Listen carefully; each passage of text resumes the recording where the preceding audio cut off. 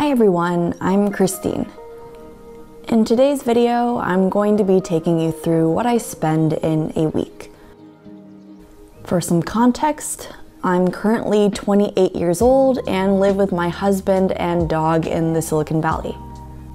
Both my husband and I had our first jobs out of college in the tech industry, but I left the corporate world a few years ago and now work full-time as a content creator and also run my organic cookie business, Christine's Cookie Co. I consider ourselves to be in a fairly blessed and comfortable position financially, but we do our best to maintain a healthy balance of taking care of ourselves, supporting the businesses we believe in, and saving on the side. Hoping you all find this video interesting and insightful if you're curious how I spend my money with minimalism and sustainability in mind. And a thank you to Aspiration for also sponsoring today's video. Stay tuned as I'll be sharing more about how they're the perfect way to make your finance journey more sustainable.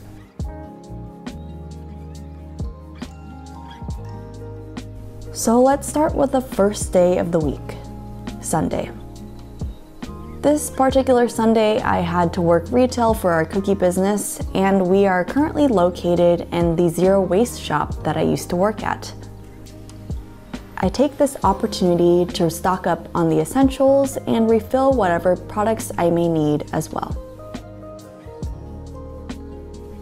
This week, I'm just restocking on some lotion that I've been needing for my dry skin, a laundry stain stick, some beeswax, and face serum.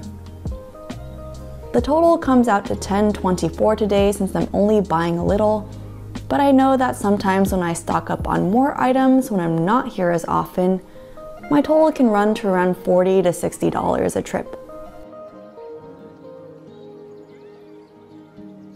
After a long weekend of running the cookie business, Peter and I didn't have the energy to cook dinner, so the safe bet for any meal for us is Chipotle, so we ordered some to take home and eat.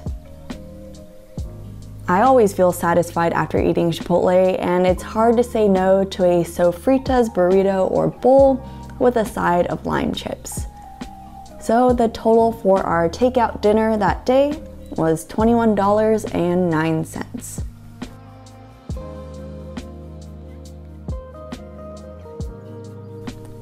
This Monday just happened to be Valentine's Day, and while our original plan was to have a nice dinner out together the day before, things got canceled as we were quite tired from a busy cookie weekend, as we were the ones baking a lot of treats for Valentine's Day.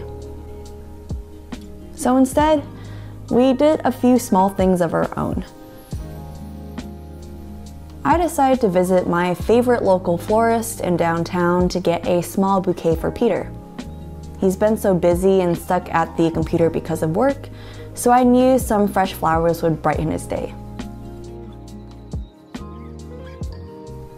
Peter also surprised me and also my bakers that day with some huge croissants from a bakery in San Francisco, so I was able to also munch on that sweet Valentine's Day treat as well. I'm not quite sure how much the croissants were, but I'm assuming around $6 to $7 since they are from San Francisco and it's also quite sizable. The bouquet came out to $14, which also included a small tip for the busy workers since it was Valentine's Day. But this was a pretty sweet and simple Valentine's Day, if you ask me.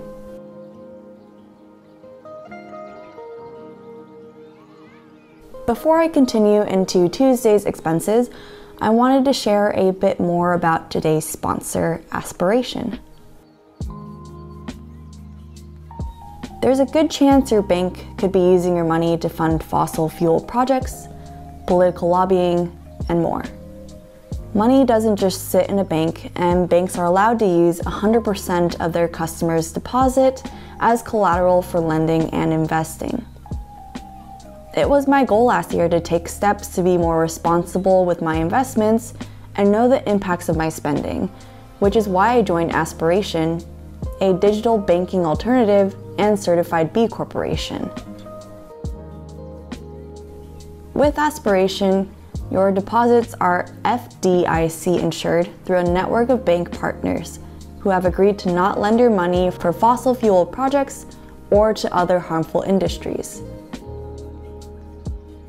There's no overdraft, maintenance, or other predatory fees, and they also have an opt-in Plant Your Change program that allows their customers to plant a tree on every purchase by rounding their purchase up to the nearest dollar.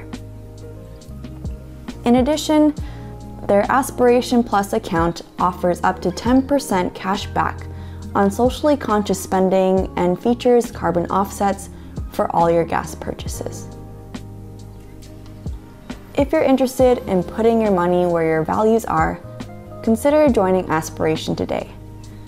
Be sure to go to joinaspiration.com/Christine or click the link at the top of the description box to get $50 when you sign up. So going back into Tuesday, our fridge was pretty empty, so it was time to visit the grocery store to stock up on some food for the week. We do a combination of visits to Whole Foods, Sprouts, and H Mart with orders from Zero Grocery and our local farm box to get through a week of food. But I'm at Whole Foods today to get a few pantry and fridge staples for the next few days. The total for this grocery haul was $43.90.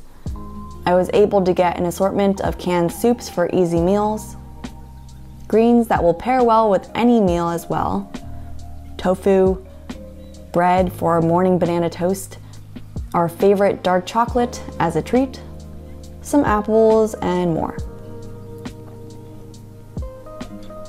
We try our best to buy sale items and seasonal produce to make sure our spending doesn't go overboard, especially as Whole Foods can be pretty expensive. And I also like to keep our grocery runs small so I can better manage meal prepping and food waste throughout the week. At the end of the day though, we trekked up to my sister's place to help watch my nephew for the evening. It was a bit busy getting over to his daycare for pickup, so all we had time for that day was a quick dinner again from the Whole Foods hot bar. I picked up 2 boxes for myself and Peter, which came out to about $10 a piece. And as it was my brother-in-law's birthday the next day, I also selected an assortment of little pastries at the Whole Foods bakery as a gift. So in total, it came out to about $40 for the pastry gifts and our dinner for that evening. On Wednesday, it was about time to do laundry. I ran 2 loads, one for our cookie business with all the baker's aprons, as well as one for our regular clothing. Each load at our apartment complex cost $2.25, so the total came out to $4.50. The weather is warming up, which means that there's no need to use the dryer, so we're drying our clothes for free by hang drying throughout the home. It's my favorite way to help lighten my footprint on the planet and also extend the lifespan of my clothing. Plus, who doesn't love the smell of fresh laundry in the home?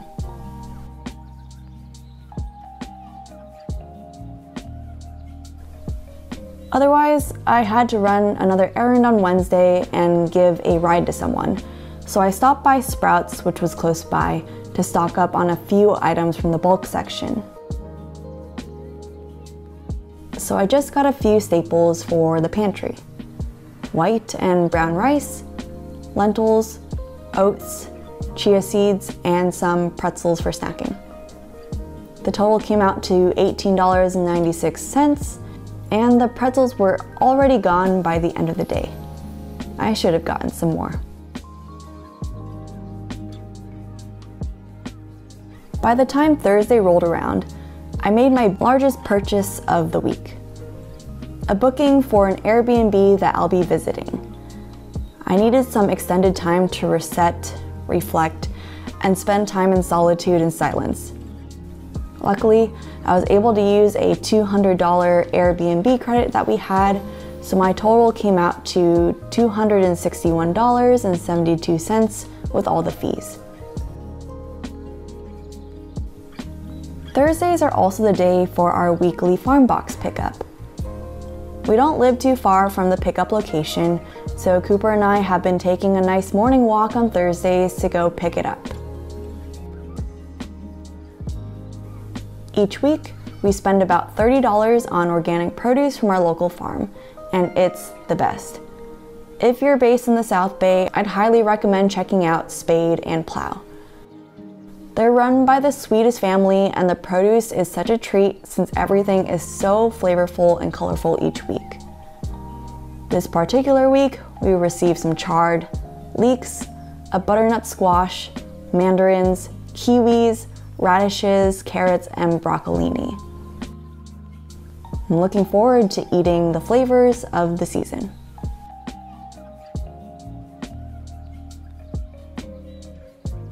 My last errand of the day was stopping by the local wood shop. My friends were gracious enough to help me start making this custom wood bench that I've had in mind for years, as it stores Cooper's crate and other items. So I stopped by the wood shop to see if there's any wood available to finish it off, but due to supply chain issues, I'll be holding off on this purchase for now. This bench was definitely a big purchase for us, and I haven't purchased much furniture for the past year. So I don't mind that it's taking some time, as it gives me some more time to continue to save up for it, and I know the wait will be worth it. Fridays are bake days, so unless we're too tired to cook, we usually try to eat whatever we have at home from the groceries stocked up in the fridge. However, I did get a one-off request from a customer to bake a black sesame Oreo cake based on our black sesame Oreo cookie. Since I had some extra time, I stopped by Whole Foods again to get some extra ingredients for testing, just some yogurt and baking soda, which came out to $5.77. As a quick FYI, the cake was also delicious.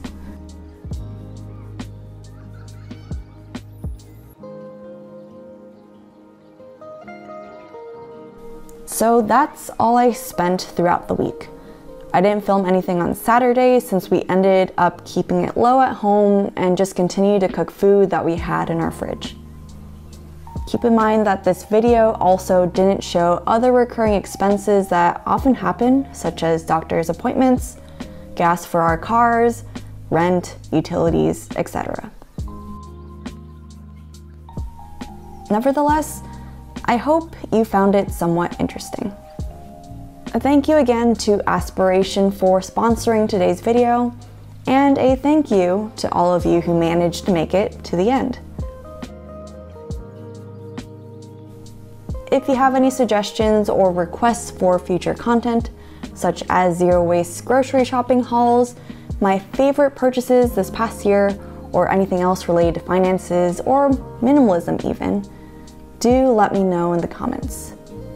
I hope you all have a simple and sustainable day ahead, and do take care.